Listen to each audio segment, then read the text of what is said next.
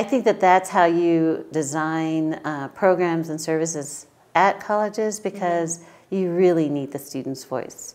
And people need to hear the student's voice to remember why we're doing the work that we're doing. Sometimes I think we forget why we're doing the work that we're doing, but when we hear student voices, it brings it all back. And it makes it very real, very salient about the challenges that we face, but also the successes, right? Yeah. It can motivate us. It makes us feel like, okay, I'm doing the right thing. Sometimes as presenters, we kind of gloss over the data and we can make assumptions about things, but having the actual students in the program here is what it's really all about.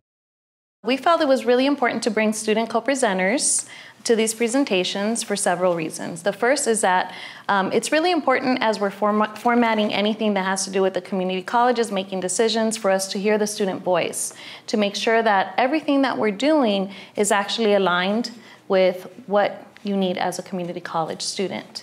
I think we do that fairly well at the college, and we wanted to make sure to have an opportunity for our colleagues from other colleges to hear directly from students and to make sure that they do the same within their colleges as well.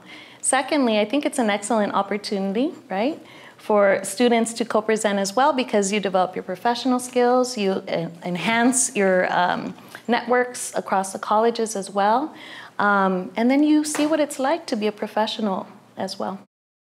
What we're really looking at is, if we are striving to make change across these campuses, our student voices need to be at the table.